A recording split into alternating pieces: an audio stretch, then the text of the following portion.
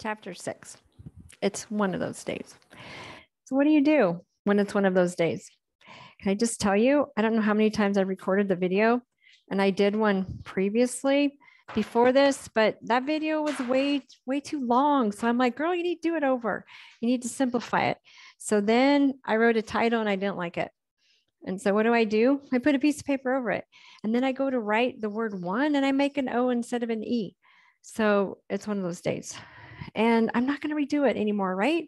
Because perfectionism, not needed here, right? Not needed anywhere. We don't have to be perfect. That's a whole nother chapter, okay? But this chapter, what to do when things don't go as planned, or it's just like one of those days, right? Okay, so when things aren't going as planned, we often are looking for a way to feel better, right? And on autopilot, on our old self, we're looking outside of us for things to feel better. That's where we start indulging, whether it's food, a project, Netflix. We aren't feeling the emotion, we're avoiding the emotion.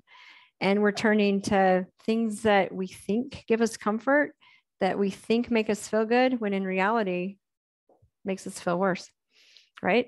So when it's one of those days and things aren't going as planned, it's going back to that choice point, realizing this is what autopilot creates.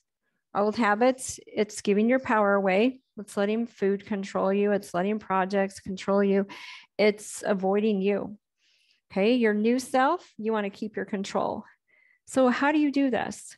When you're still feeling blah, still feeling frustrated, still feeling not motivated, what do? Well, because you're trying to create new habits, you go to deep breathing, right? Just a few deep breaths will kind of recenter, clear your thoughts for a moment. You could go for a walk. You can do a thought dump. You could think about your future self, journal. And the most important thing is to feel your emotions. So here's an example. Monday afternoon, I was just feeling so blah. And I came home and it was like 3:00 and I'm just like, ugh, I don't feel like doing anything. And yet I wanted to feel satisfied. I wanted to feel like I was doing something, but I didn't feel like doing anything. So I started to go on old habits and I started looking for a project, because projects totally make me feel good, because I forget my emotions. I don't have to feel them because I'm thinking about what I'm doing. I'm creating something new and amazing, whatever.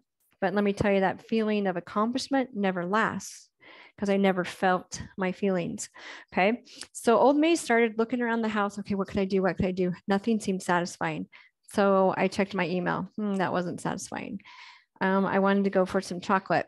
Well, I still have after effects of COVID, I guess, and I can't taste all the time. Monday was one of those days I couldn't taste. So dang it, chocolate couldn't even help me, which it doesn't, but I thought it could. Okay. So then I just continued with the frustration. My irritation increased. I was just becoming more and more frustrated. And my brain was just like thinking of all the things I didn't do that I haven't finished yet. I want results, just like you want results with losing weight. I want results with my projects. I have a list and I've been decluttering, and it's just like, well, I haven't finished that room. I haven't done this. I haven't done that either. And I want this and I haven't got that yet. And my brain is doing a super good job of thinking of all the things I hadn't finished yet, or that I didn't have the results that I wanted. Well, that just increased my frustration. Okay. So finally, 8:00 at night, I'm like, okay, we're going to quit looking for things outside of us to feel better. So I went on a walk. I had a talk with God and I talked out loud. And all of a sudden it dawned on me, I was sad. I was avoiding feeling sad. Things that had happened earlier that day, I was sad. It still brings up emotion. Okay. So I felt my feelings and I cried. And I came home and I definitely felt better. But I still had my brain telling me about all the things I didn't do. And so I did a brain dump. And I just wrote down, here's all the things that I wanted to be doing. That's it. I wrote them down. And now I have my list and I don't have to think about them all the time. And I can go to it when I want to choose something for the next project. Also, what saved me that day and helped me get back to feeling okay. I had written things down Monday. No, that was Monday. I'd written things down Sunday night of what I needed to do that day. Even though I was feeling blah and a little frustrated, I had myself look at my list. I was able to give the dogs a bath. I did a few other things that were my top things to do that day. I did do them, even though I didn't feel like it. Okay. So that's where planning comes in, that I had already planned what I needed to do that day and I could totally do it.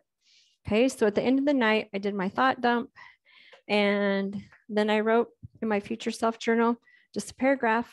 Here's what I envision, right? Here's me at my future self. And so I was able to go to bed and sleep through the night. Not my frustration, it was okay. And I dealt with my sadness. I felt my emotion. Okay. So that is what helped me to move forward. Oh yeah, there we go. Moving forward. This one keeps you stuck. So again, go to that choice point and never give up on yourself. And remember, you always have a choice when it's one of those days. Old self, new self, but never, ever, ever give up. And look at this shirt I found. Let me just stand on my tippy toes here. You are known, loved, worthy, chosen, and enough. Every single day. These things are true. Okay. Keep believing in yourself. You got this.